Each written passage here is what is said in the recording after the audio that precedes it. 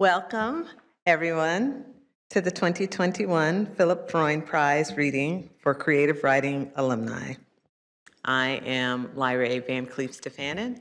I am an associate professor in literatures and English here at Cornell. Cornell University is located on the traditional homelands of the Goyacono, the Cayuga Nation.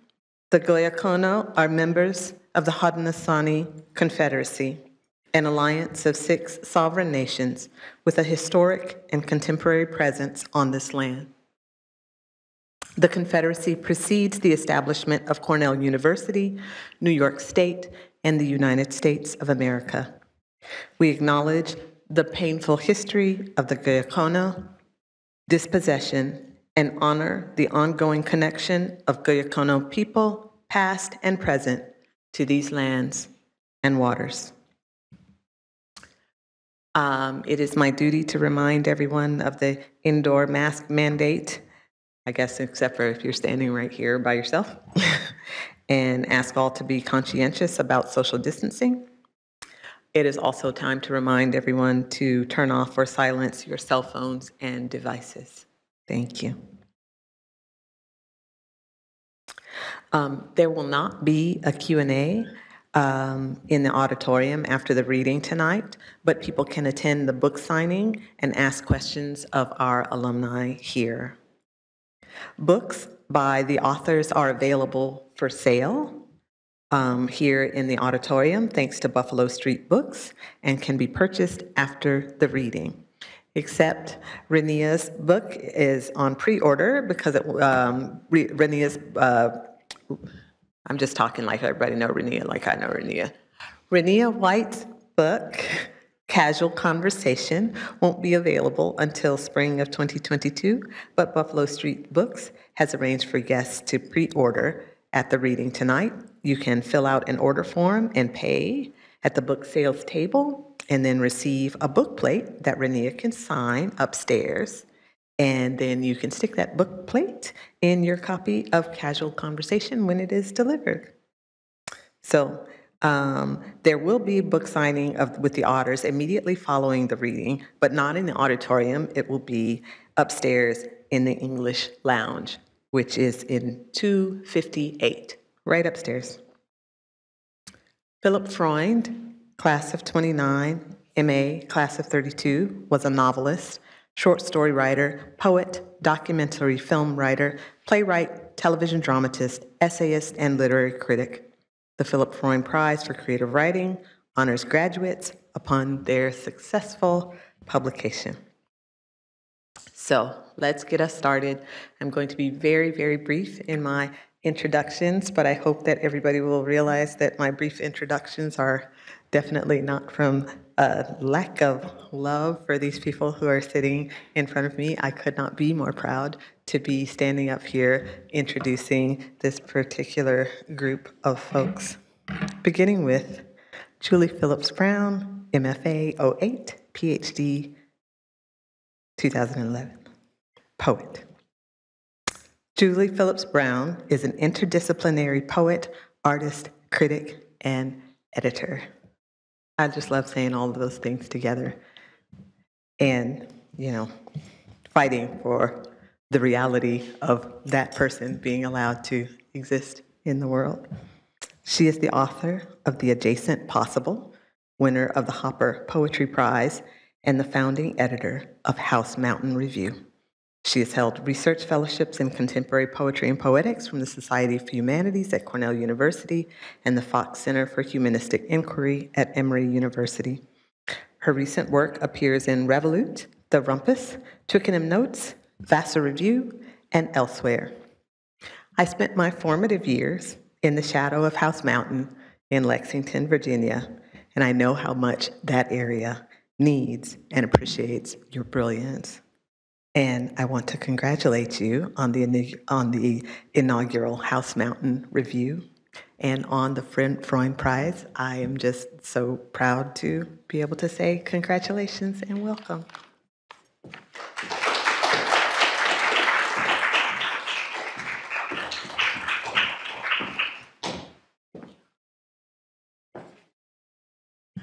Lyrae's a little taller than me. Thank you, Lyrae. Thank you so much to the Department of Literatures and English, the Creative Writing Program, and the Philip Freund Prize endowment, for this incredible honor. I'm thrilled to be here and thrilled to get to hear my fellow writers share their work. I'm going to read a little bit from the Adjacent Possible, but I'm going to bookend it with some more recent poems. And I will start with this poem, Bop Lunario Heros. I learned the bop form from Lyrae. Bop Lunario Heros.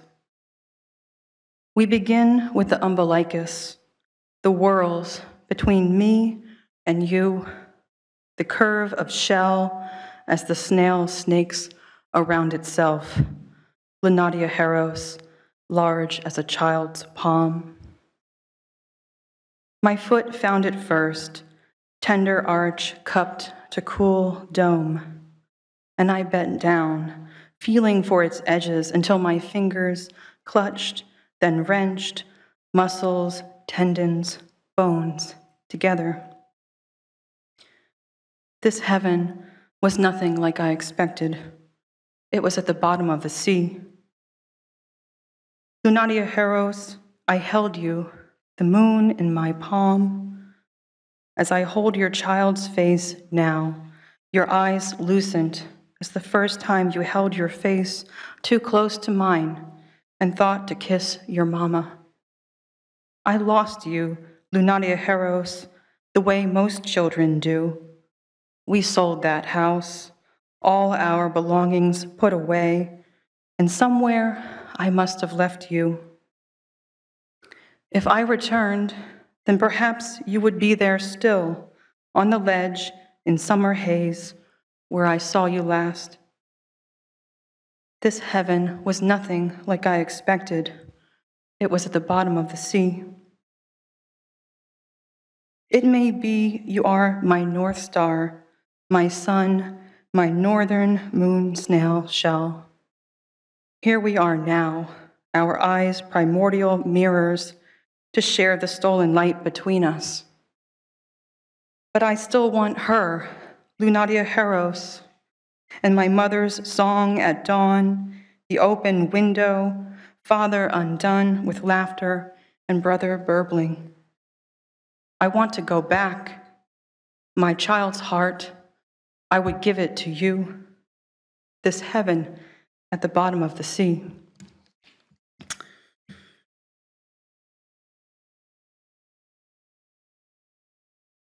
General theory. On September 14th, 2015, the LIGO scientific collaboration observed the first gravitational waves from two colliding black holes, confirming the final undetected prediction of Einstein's theory of general relativity. Poincaré first predicted in 1905 the existence of gravitational waves, their radiant curve of space-time, how skin, muscle, echo sinew, bone. Then again, Einstein in 1916. Little theory of our world, its gravity. And 1 billion years before all this, though before is a misnomer, years a thermodynamic accident, two black holes fell together, bodiless to bodiless dark. The hour of your birth, their wedded sound arrived on earth, our human ear tipped toward cosmic pulse, the sonographer's song. Little theory, this heart the size of an American black walnut. I plucked you from darkness, tucked you in my own lightless body. I hope you will forgive this wanting for you. Years later, though later may be a misnomer too, the only way we have of knowing time. You tell me how long you expect you will love me. Until the last number, you say. Now I am already counting the spill of integers, wondering when it became thinkable, how even our universe will pull itself apart.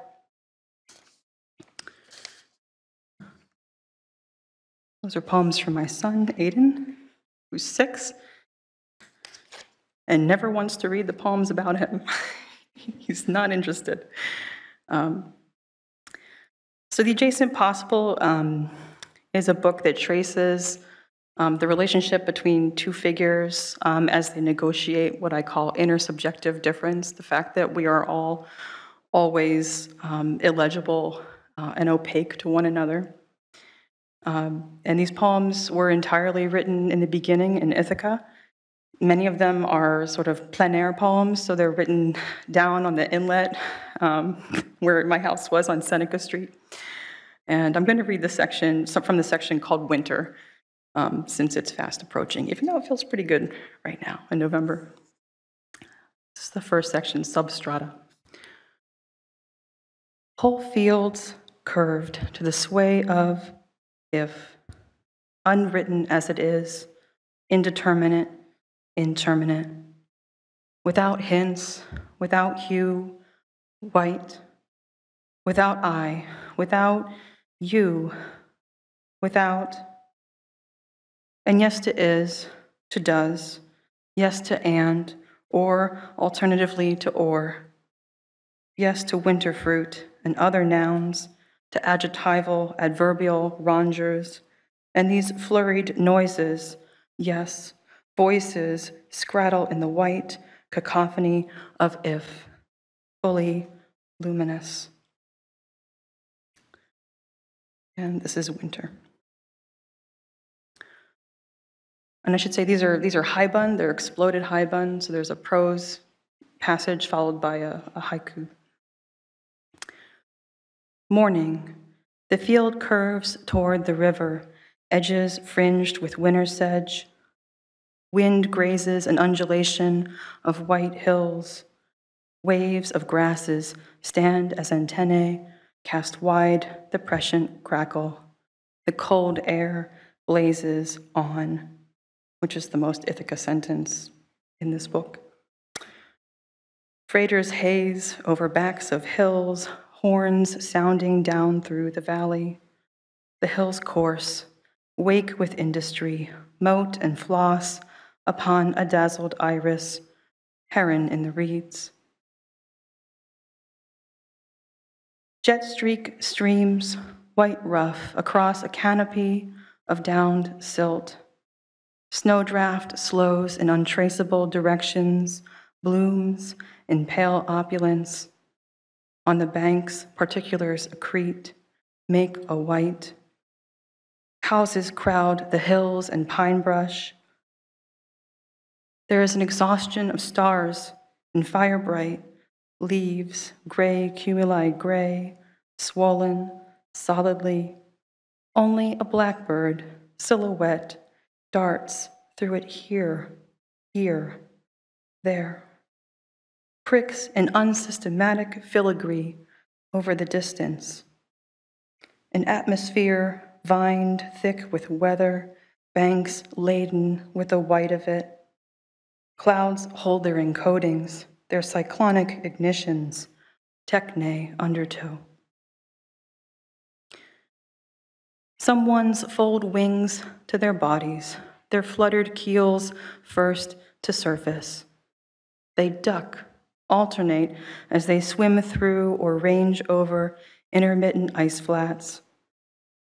They feather, edges of white moving among other whites, a precise pantomime, camouflage of everywhere else.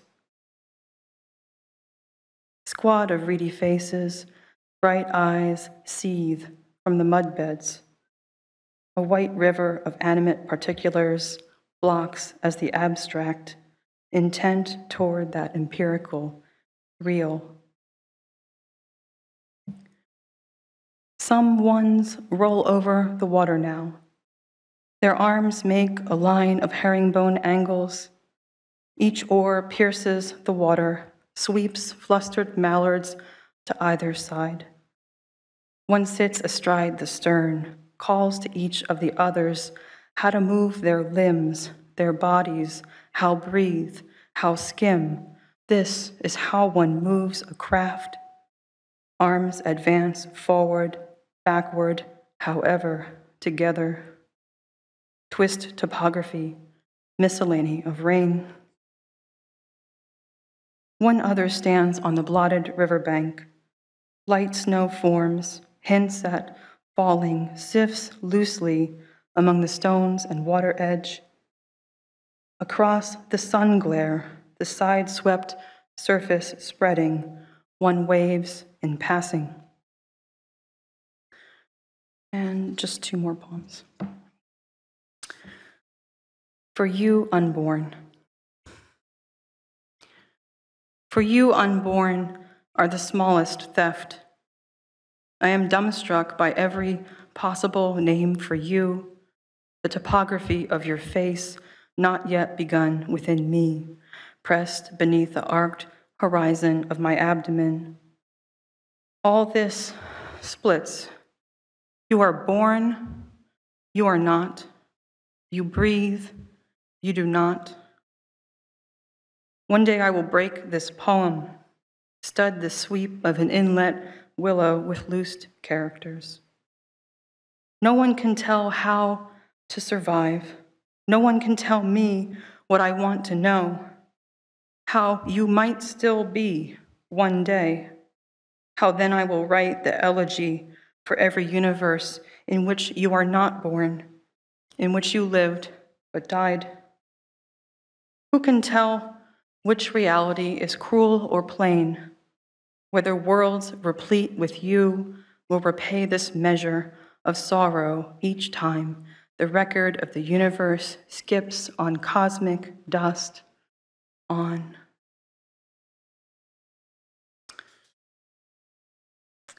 A child. Epigraph is from Benjamin on language as such in the language of man. To be named, even when the namer is godlike and blissful, perhaps always remains an intimation of mourning. I want a name to welcome you to earth, to pull you from heaven's own head, bowed with blossoms. You, perch in the white, in dogwood, our nest spun, summer gold spent, forsythia blown green. Here, rust belly of the robin, rounded low with eggs. For you, I will pull down the sky, strip the fuchsia from the crepe myrtle, sign your name in the radiance of its ink. I have never known the name for you, though I call you many things. Cage of fingers, their heart-shaped flexion. Late song sung through silence, the pomegranate's ruby, the chant of my own name into senselessness. You, night wonder, still orbit, my mare desideri, sea of dreams, this heaven of waking mothers, our prayers, your name, your name. Thank you.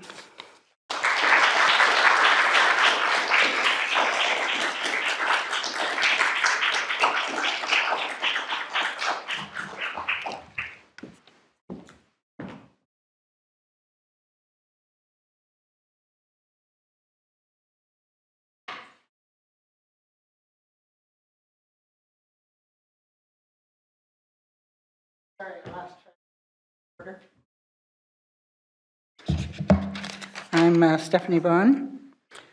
Oh, hello. So there are three poets here today, being balanced by one fiction writer, Lena Nguyen. Lena, welcome. Actually, I want to welcome all of you. I remember you all, and I remember how you all made us feel happy to be in the program when you were here. You were that good, but you were also that nice. And it's amazing because niceness is not a criterion for being a writer or a graduate student, I might add. But these four were very special, and I'm very happy to see you come back. So I'm here to introduce Lena. Lena is both a fiction writer and, as it turns out, a game developer. She was raised in Phoenix, Arizona, graduated from Arizona State before coming to Cornell for an MFA in fiction. I'd like to say that we taught her something, but she was one of those fully formed writers when she got here. She knew just what she wanted to do, and she did it. She wrote a thesis that has now become a book, and that book is We Were Always Here. I left my copy there in my hurry to get to the stand, but there are many copies over there, and I hope you'll have a look at it. She describes it herself as a post-apocalyptic science fiction thriller featuring a misanthropic psychologist and her android companions as they voyage on a haunted spaceship. I think that does a lot to describe it. I would add that it's a compelling book. It's an edge-of-the-seat book, as well as a funny and sometimes unexpectedly tender book. It's especially unexpected when Dr. Grace Park, the protagonist, feels great tenderness for an android. It was new to me, and it was touching, and it was sad. It's amazing how many ranges of feeling I felt reading this book.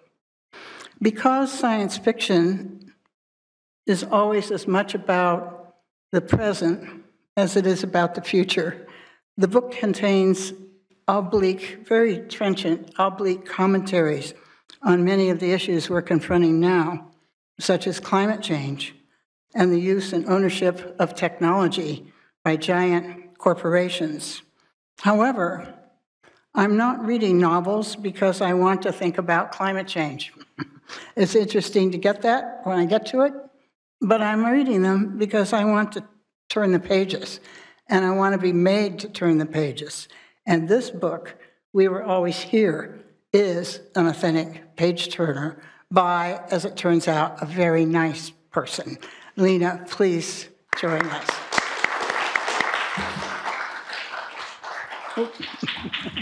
Oh, we can't embrace. Anyway.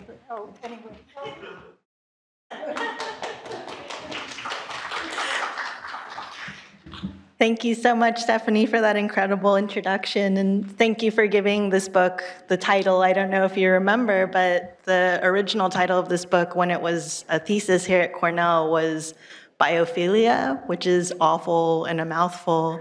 And Stephanie said, like, this will never sell, like, make it something else, and that's what it is today. So I have her to thank. I have John Lennon, my other thesis advisor, to thank for propelling this book into reality. And thank you to Cornell, to the English department, to the incredible faculty and staff, and to my cohort for the incredible honor of being here. And thank you to the Freund Endowment for this generous honor. I'm going to read from the book, We Have Always Been Here. And just for context, beyond what Stephanie has already given in her incredible introduction, for this excerpt is just that the protagonist, Grace Park, has an android caretaker. She is essentially orphaned, and this android, Glenn, has been her dearest companion and friend for most of her life. So this takes place when she is an adolescent about to leave high school, and here we go. After school, she saw Glenn standing impassively by the gate as usual. He looked no different from a distance, but upon coming closer, she thought she could read something like concern in the angle of his shoulders, or puzzlement. She approached and saw someone talking to him, or rather at him, since Glenn was neither looking at them nor responding. Sudden fear and rage swept her in a dark, acidic wave. It was Alexia, standing there boldly with one of her boyfriends. Respond, she was saying as Park glided up behind them. Answer, reply. It's probably defective, her boyfriend said. This was Harry Bipp, Park realized, with the sculpted jaw and the hands that could crush a melon. His parents had had him optimized for a sports scholarship before they'd understood that sports were going extinct. Not enough room in the post-comeback world, and no room for it if you were bound for the colonies. Now they were trying to pass him off as a future combat specialist. Park couldn't imagine him specializing in anything except eating junk food to fuel his overgrown body and adjusting himself when he thought no one was looking. It's not defective, Alexia said. The freak probably programmed it not to talk to anybody but her. Glenn's eyes flicked to Park over Alexia's shoulder. His mouth formed a faint frown. Alexia, sensing the look, began to turn. But before she could see Park properly, Park said, "What are you doing?" Harry Bipp jumped. Alexia squinted. Park had positioned herself so that the sun was at her back, glaring into their eyes if they tried to look at her. It was instinct, she supposed, her reptile brain positioning her on dominant ground. Alexia tried to smile and said, "Oh, Grace, we were just having a talk with your friend." "You don't need to talk to him. Whatever it is, you can ask me." Park looked at Glenn, bent all of her will into her gaze. Silently, he moved to her side. "He's a very advanced model," Alexia remarked. "We were just admiring his specs." "Yeah," Harry Bipp rumbled. "He's Crash, real lifelike." A smile twitched on his face. Park looked at him and thought about how jangled and out of place his jeans must be.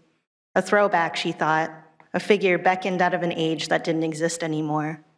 No wonder he preferred following Alexia's lead. She knew his place and told it to him with ease. "So what do you do?" Alexia said to Glenn. "Now that she's here, you can answer. Do you just follow Grace around all the time?" "Leave him alone," Park said in clipped tones. She knew this was a tactic meant to expose her vulnerabilities, but she hated the thought of anyone ridiculing Glenn who couldn't defend himself. It felt as if they'd come into her home without her knowing and rearranged the furniture, or stolen her diary and passed it around, jeering. She had never known true anger like this before. Frustration, yes, but not rage. How dare they? She felt as if there were a hot, weeping itch in her heart.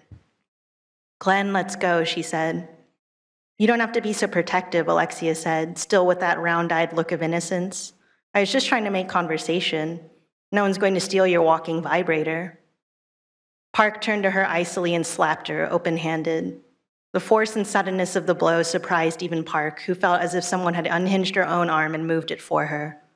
There was a stunned silence, staring. Even Glenn looked vaguely surprised. Alexia's cheek reddened in the afternoon's golden glow. Then she said, "You bitch," and wound her hand back. Harry Bipp made a kind of hooting noise. Park tensed, and her mind leapt through several strategies, discarding them before the next instant had even passed. She wasn't interested in diffusion or escape, more in overpowering Alexia, incapacitating her, teaching her not to do this again. How much could she hurt her without veering into the domain of the criminal? And would Harry intervene? Park wouldn't win if it was 2 against 1. She had no more time to think. Here came Alexia's hand blurring through the air. Park rounded her shoulder to fend off the blow and said against her will, "Stop." Glenn moved suddenly. His hand clamped down on Alexia's wrist, catching it in midair. The contact made a hollow clapping sound. Then he looked at Alexia and said quietly, "I'm sorry, but I will not permit this. You will do no harm to Grace Park." Alexia gave a kind of scream, a horrible sound, like a train whistle in a movie. "Get off me," she shouted. "Don't touch me, you fucking clunker." At this, Harry Bipp lunged forward and swung his open hand at Glenn's head, roaring like a bear. How absurd, Park thought blurrily as she watched him stumble forward, pinwheeling his arms to maintain balance. It was like an old cartoon, all of them standing there, trading slaps. Glenn, who had faded backward with the glow, said, "That was dangerous. If I hadn't moved, you could have damaged your hand." "Glenn," Park said, and he released Alexia's wrist smoothly. "I apologize," he said to the girl, who was clutching her wrist as if it was in danger of falling off. "I am first and foremost Grace Park's guardian. My protection protocols." "Help," she was shrieking. "Help, it's attacking us." Some passerby had witnessed the altercation, 2 businessmen and 1 female student. Park saw that they were hurrying over. Whether they knew Glenn was an android, she didn't know. Perhaps all they'd seen was two young couples squabbling. But no, she thought, if they thought that, they wouldn't bother interfering. She could see in the whiteness around their lips that they thought they knew what was going on. Rogue android, they were thinking. It's finally happening. We've known it all along. The riots never really went away, Park thought. We need to go, she said to Glenn. She touched his sleeve. Where? His voice was flat and calm. She could see the sensors in his eyes spinning, analyzing the situation. They are blocking the only exit from the schoolyard. Into the school, Park said. Wait it out until things calm down. But Glenn was shaking his head. It would not be strategically sound to trap ourselves in a building, he said, particularly one occupied solely by other synthetics.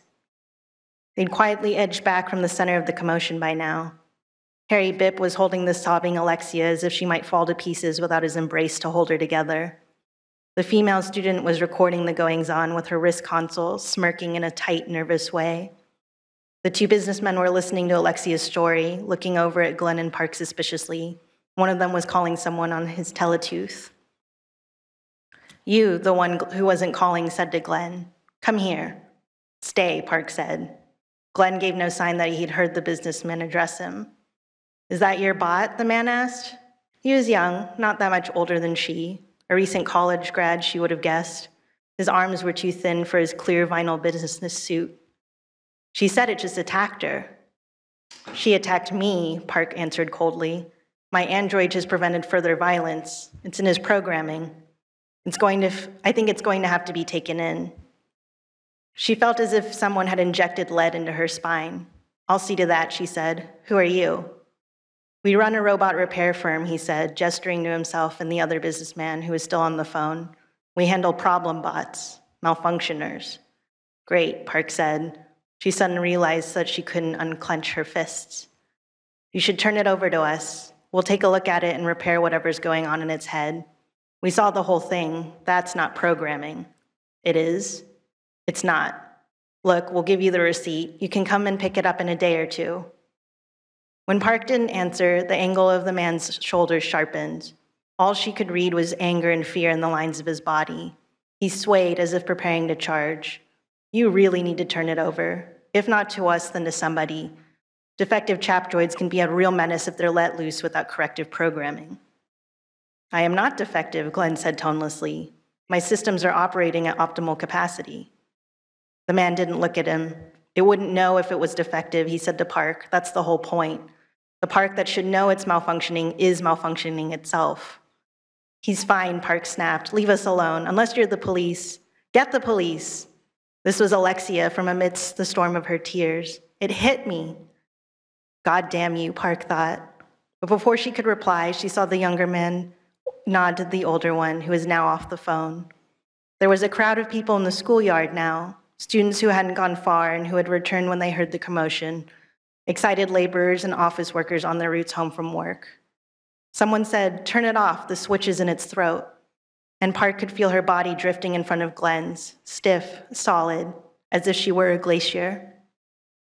Glenn said quietly, what is the usual procedure in such a case? I don't know, Park said. She couldn't turn to look at him. People were approaching them hesitantly, trying to see how to move her neatly out of the way. Self-defense is required, Glenn said, prompting.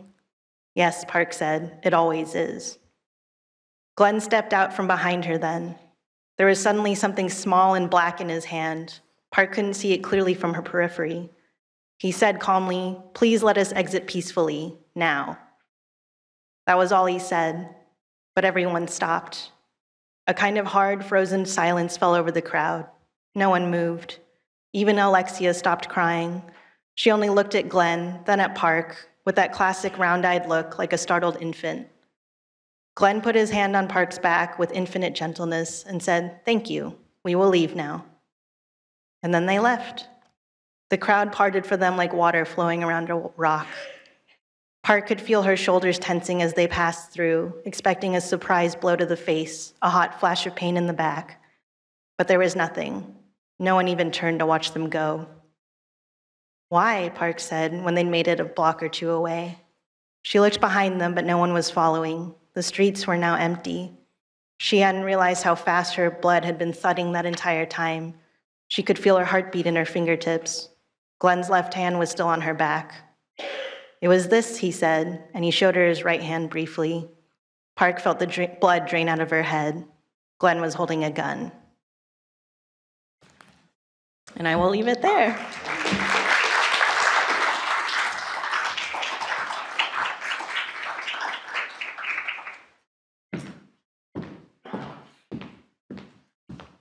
Perfect place to leave us. Thank you so much for that, Lena. And Julie, yes to it.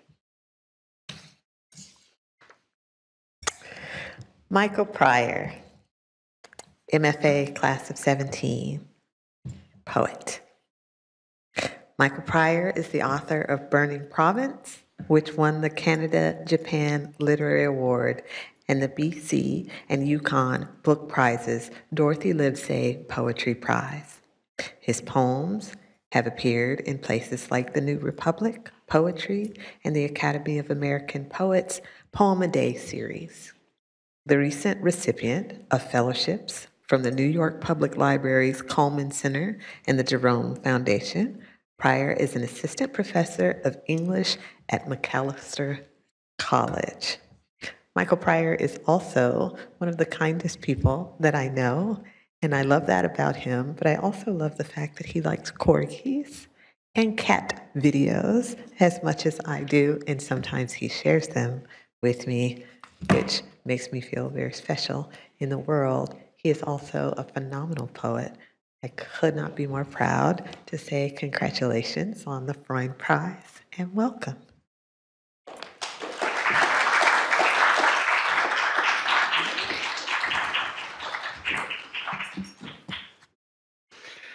Thank you so much, Lyrae. We have a thread. Thank you to the Department of Literatures and English. Thank you to all the other readers for your wonderful work. Thank you, Alice Fulton and Ishion Hutchinson, who were my advisors. And thank you to Lynn for putting all this together. Oh, and thank you to the Freund Prize Endowment. I'm going to read the first poem in my book. It's called 150 Pounds. And the book has a lot to do with the Japanese American and Japanese Canadian internments during the Second World War. My maternal grandparents were put in a camp in British Columbia. And this poem is an ekphrastic poem, and it responds to a project by the Japanese Canadian artist Keiichi Sumura, who went up and down the west coast of Canada and America and asked fourth and fifth generation Japanese Canadians what they would bring if they had to go to a camp, and then photographed what they packed. 150 pounds. Each adult will be allowed 150 pounds, and each child will be allowed 75 pounds of baggage. BC Security Commission, 1942. In some, the luggage lies open like a mouth mid-sentence. In others, closed zippers grimace. What would you have brought? Slippers, a stuffed platypus, a gold watch on a chain, copper pots swaddled in bedding. The hypotheses that thinking can be things, that each decision shrinks the pained mind to the space inside a suitcase. Include lacquered chopsticks, silver forks, a hammer scarred by rust, the orders nailed to telephone poles and doors. Omit what you whispered then, most of what you've seen. I was given 48 hours notice, 24. I passed ice and pines and plains. I rode an iron serpent into the interior beside 400 others. It was humid. It was cold. If pain is remembered to be dismissed, if fear still seeds its rotting forest, this is a gardener's trowel, a blue skein of yarn, a violin, a ukulele, a ukulele, a ukulele. This is a porch light flicked on and off an abscess night. These are pear blossoms falling on the driveway like footprints in black ice. Memories, river stones metamorphic and worn. How many might an able-bodied individual carry through livestock stalls and mud, onto a bus, a train, into a tiny uninsulated shack? Most say the same. It could happen again. It is happening now. I couldn't make room for a dogless collar, a houndstooth scarf, a steel urn packed in styrofoam, a letter recording blood's divisive fractions. My father would not have come. My mother, my stepsister, my brother. What matters is not what you bring, but what you keep. She was there. He was too.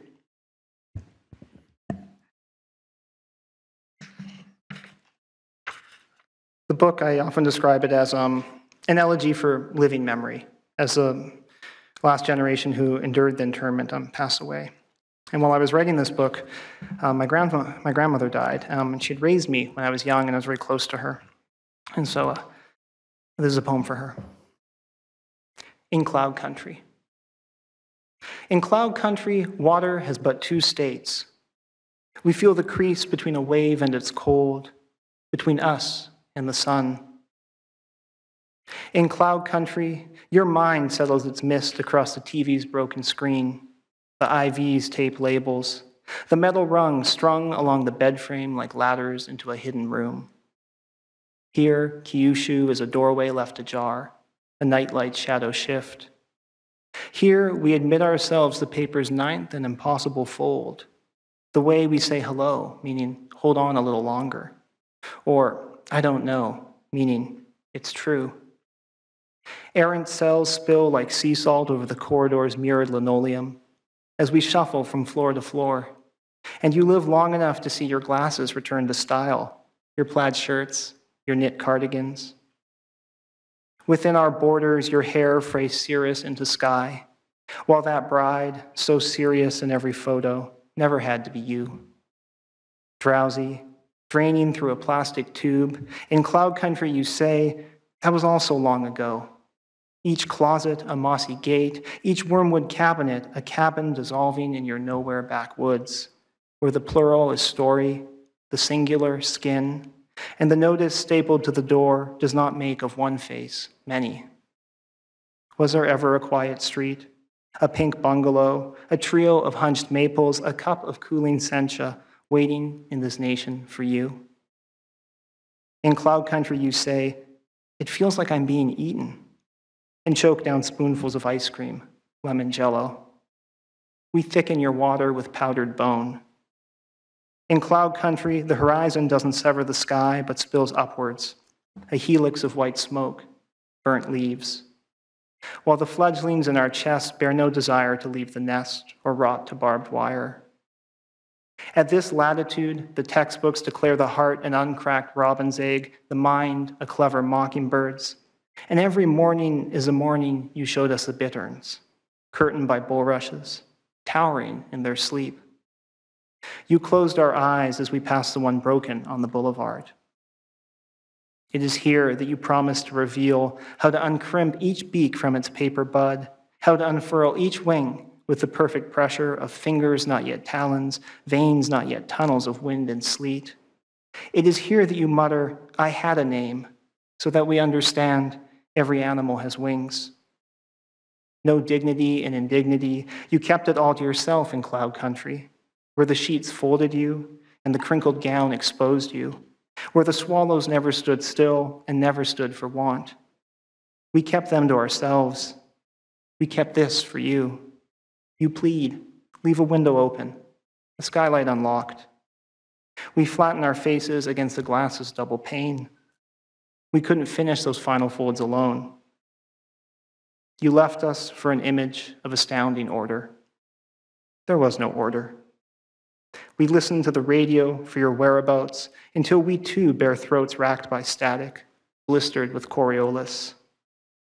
The fields that stretch behind the boulevard rise and evaporate easy from their bedrock, now no different than bed. In Cloud Country, it rains newspaper cranes, it cries Fujita scale, it hears your tectonic mumble merge with ours. There is no scale for now and then. You are the paper's 103rd fold, the nebula's gauzed edge. In Cloud Country, you say, thank you. We say, thank you. The book came out over a year ago now, so I'm going to read a new poem too. This is a palinode, and it's about my mother. And I haven't seen my mother in 2 years because of the pandemic. My family lives in Vancouver, Canada. And it's about her gardening, and also about our relationship.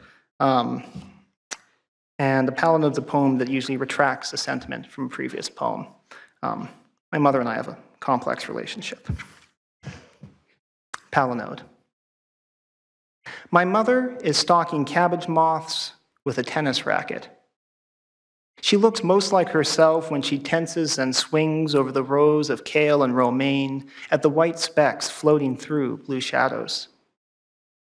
She is bisected by the swaying frame, distanced by the poor resolution of the video my sister just sent.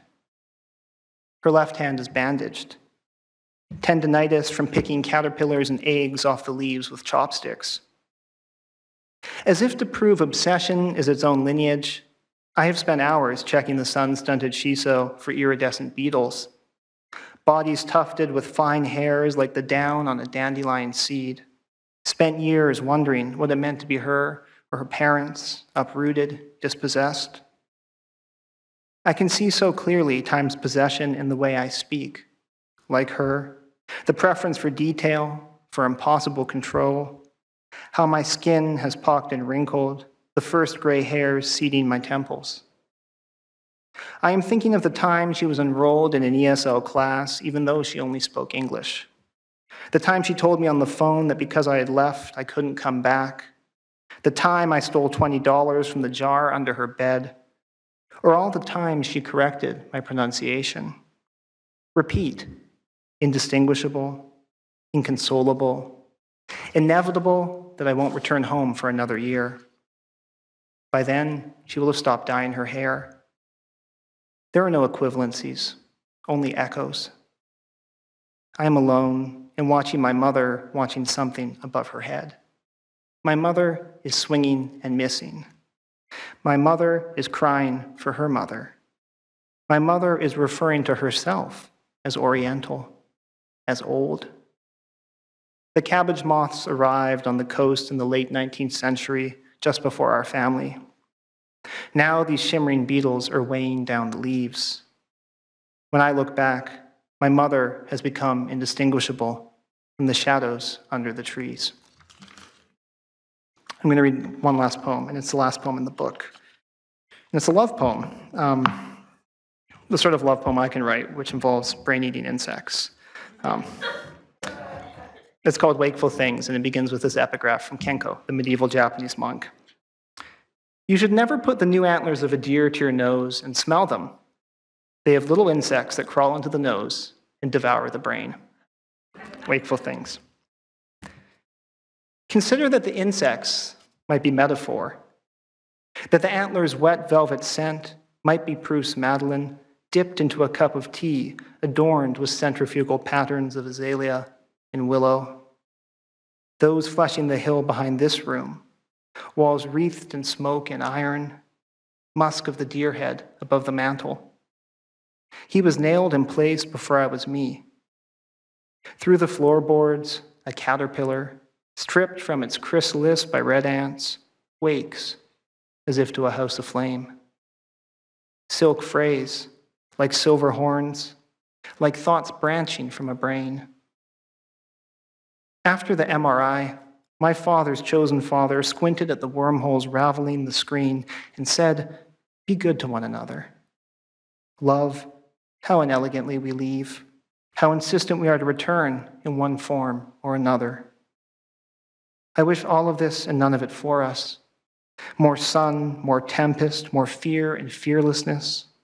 More of that which is tempered, carved, and worn, creased into overlapping planes.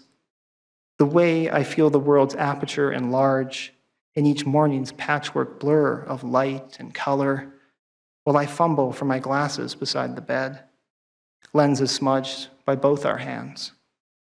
When they were alive, those antlers held up the sky. Now what do they hold?" Thank you.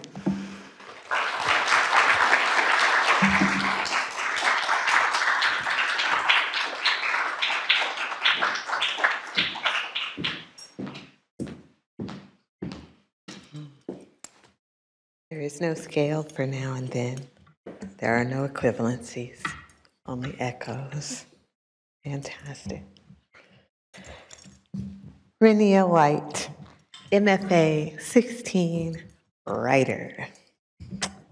Renia White is the author of Casual Conversation, a Blessing the Boat selection, forthcoming in spring 2022. Originally from Maryland, she came of age in Riverdale, Georgia, before earning her BA and MFA from Howard and Cornell, respectively.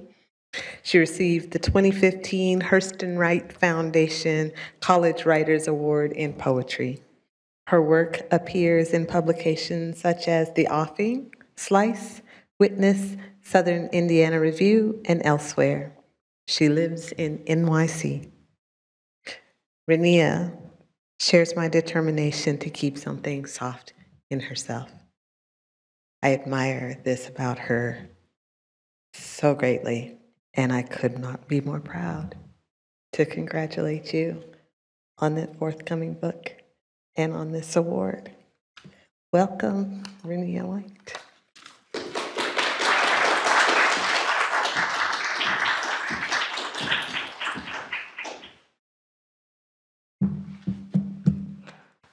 Now, Lyrae knows that was about to make me cry, and I had to keep myself together.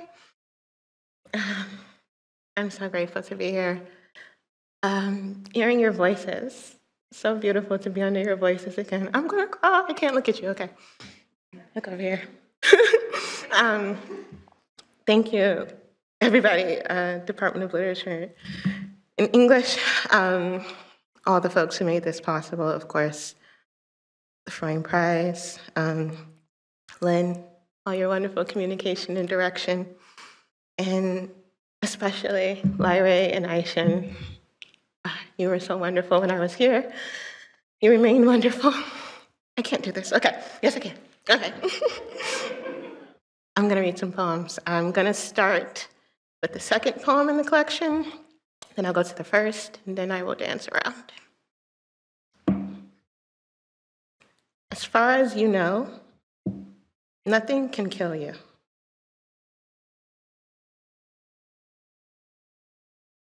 I tumble out my own side window sometimes. It's all the leaning and looking, the hoping to notice a game-changing glory. My friend likes to say, as long as he is here, I will not fall all the way down. But let something in me leap off its own mantle, and I am all eyes cast upward and beyond, welling, how? And despair. And all the women, all the sunless women.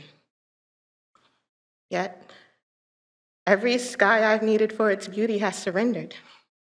The clouds do go there, the snow, the streamers, the gilded do-rag atop my head. I better not worry nor hang, lest atrocity. But people can only save you if the timing's right. Hearsay. Okay. So you are telling me, the girl dared say, I can't just let you have my life. Not like that, Your Honor. And he sentenced her to a bedazzled tightrope and a room without a window and a son that doesn't know her name. Middle passage for this? You think the girl doesn't know her own shame, given that face she wears? Think she doesn't know where she is ain't where she was put down to begin with? That her first season was someone else's harvest? Some people get to want and need and be met in it. Some just the mouth, just the teeth. Some eat and they say, why all the hunger? We together? You all right? Let's move to a love poem, shall we? Gather them and give them back to me. After Toni Morrison.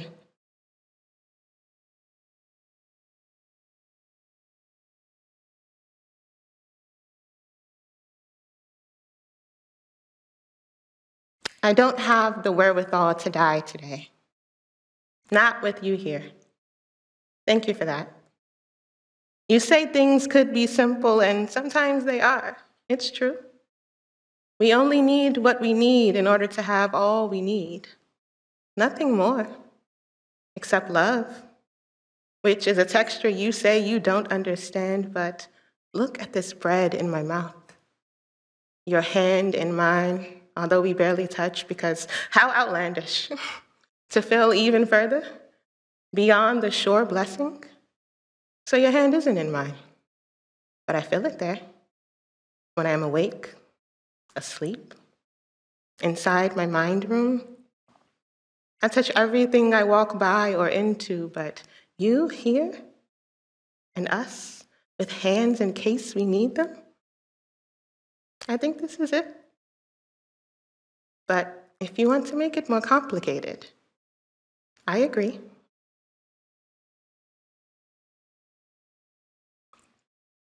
In this village,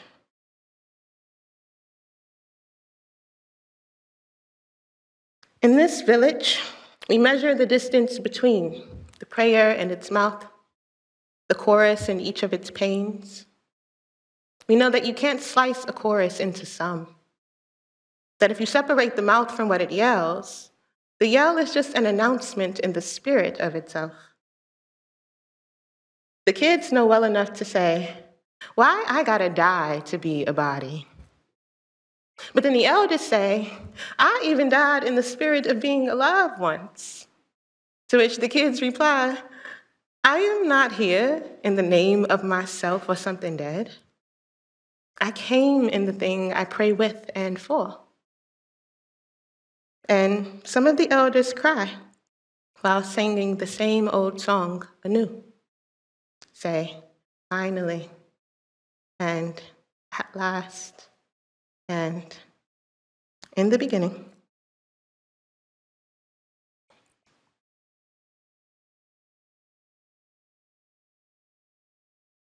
This is kind of fun. Okay. The poem, not this. This is fun too. I am not prepared for the inverse of this. If everything always brings with it its opposite, every time something happens, one can ask, what if it hadn't, and still be relevant? How dangerous a logic we've made. Proof is what happens afterward, to show us the during was true. We had to find a way to promise what we are doing is worthwhile. So we decided to imprint the now for later. Perhaps we cannot be trusted to remember. Perhaps we know that a new dream is a correction of the old one, no matter what we mean to feel. So you walk the street 2 minutes too late. And so you live. Or miss your old lover, or your new one. Or, in pursuit of ourselves, we can meet another us. Then, one day, a sad woman enters you and clears your desk. Says, I am the new. And what do you say to such a gentle intrusion, so sure of itself? You'll think someone else organized it. You'll think it must be yours.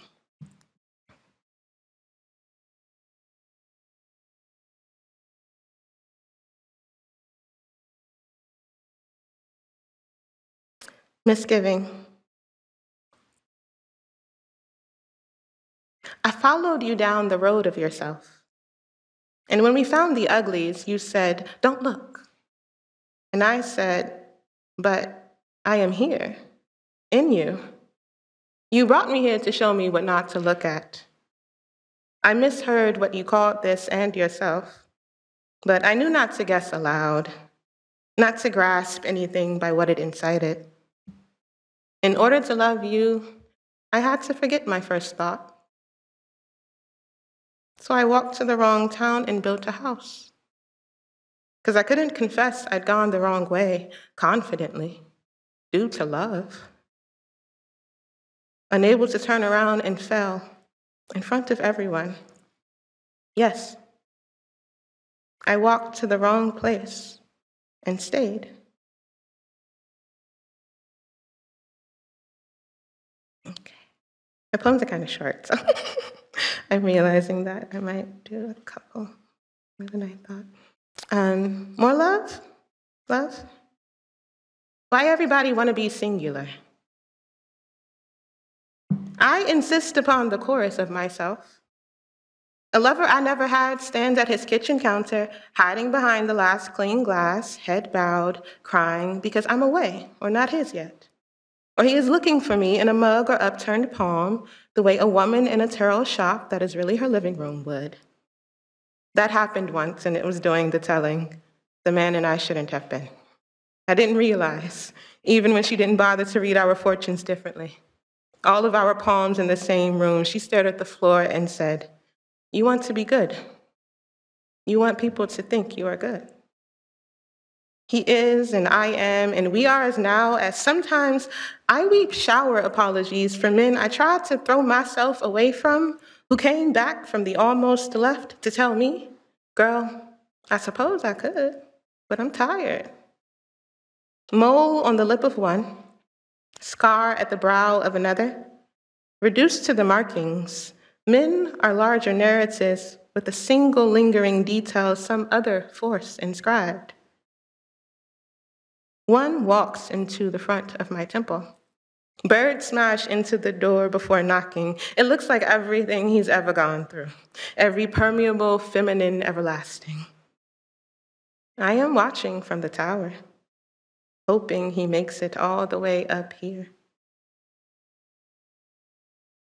So I can know it can be done. I believe, but I'd like to know too. That sounded like my heart. I feel like you all can hear my heartbeat. So there are 2 casual conversation poems in the collection. I'm going to read one of them. I actually read the first one at the graduation reading. Casual conversation.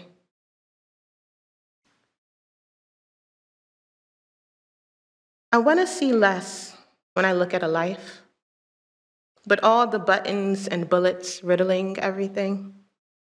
The way we can say, and all the gilding everywhere, and go, mm-hmm, mm-hmm. My lover's mouth is gilded with my name. My dream mouth gilded with rose gold fronts. My childhood stippled with what we put away. Where we put it and why gilds our town of manifest, manifest. My favorite boy shining, my sister out of jail. My mind picks up where I was left.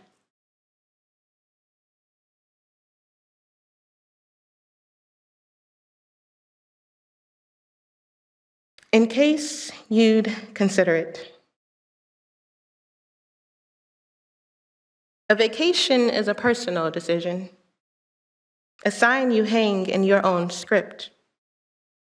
I am a woman made of flesh, first in this context, and somehow the cashier asked the second woman in line for her order. I have never understood my look and how others understand it. I have things I want to hide from, but for every bridge I've built above, I've jumped back below into my own blue rummage. I've never kept anything I feared I wouldn't. My anxieties have been proven, and perhaps the knuckle and gash of the world are true as a time clock is true. But I am on vacation from that ache. On vacation from the way it looks and what it brings. Don't have to answer to it, because I declared, not now. And some things are respected, once claimed. Some things get what they're due. Gonna read just one more. I know you don't need me. We are far beyond need. All of us wanted. tethered to some kind of want, wretched or not. There are simply too many of us to explain otherwise. Someone wanted this reality to be possible for me. Someone wanted me into existence, and I know you don't need me, but when I was born, a song began to play, and I like it. It is playing for my liking exclusively. If you touch me, you'll have touched a someone brightly loved and lived for. Now, on purpose, I have requested something small that you owe me. Give it to me because it's owed, not because I asked. I declare that I never did ask, but told you, I am here, and I want to be. Plush, a dark, lush stole round the neck of a woman whose gait says, see me when you see me. I mean, really look. Or, one day, a tree fell and learned to announce itself, made itself your kind of loud. Thank y'all so much. Oh my goodness.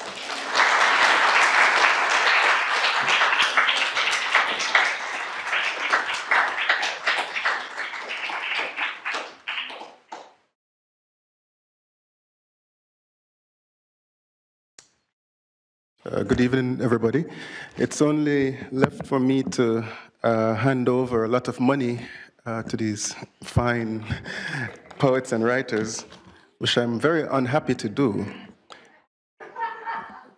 I have the checks here and certificates. You will have the certificates. The checks I will keep. Can we give them another hand for...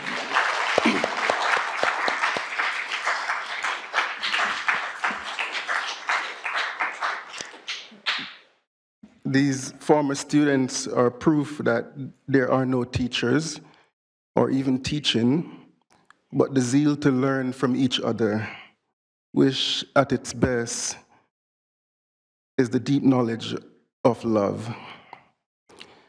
Some of you may be aware that graduates of our MFA program are eligible to teach here at Cornell as lecturers in English for the 2 years following their graduation. These lectureships are paid for in part by the generosity of the Philip Freund Cornell class of 1929, whose will provided our program with an endowment intended to benefit creative writing graduate students. Philip Freund's generosity did not end there. The Freund endowment has also made a new benefit available for which we're gathered here, which is the Philip Freund Prize, an honor of $5,000 to every graduate student who publish a new work upon leaving Cornell. And it is my pleasure and honor to now officially hand over the certificates to our readers and thank them for making the marvelous journey to Ithaca once again.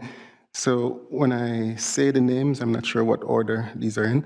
I guess I should put my mask back on. I'm not sure what the protocol is, but I'm going to call you each one by one to come and receive a certificate. I guess it's fine if you have your mask off and I have mine. I'm not sure. So, Julie.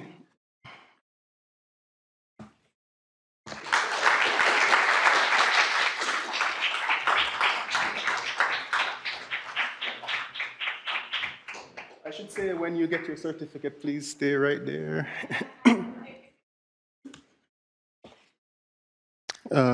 Lena.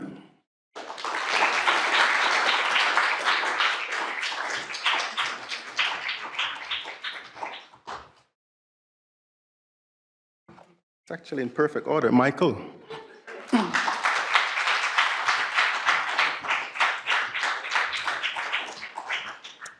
Renia.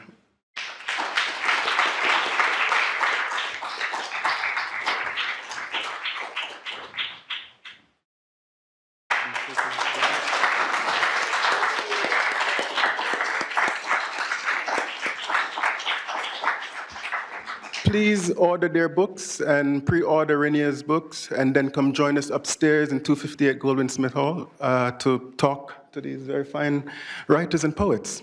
Thank you for coming, and see you next year at the Zalaznik Reading Series. Please visit our website to check out what's happening in the spring. Thank you.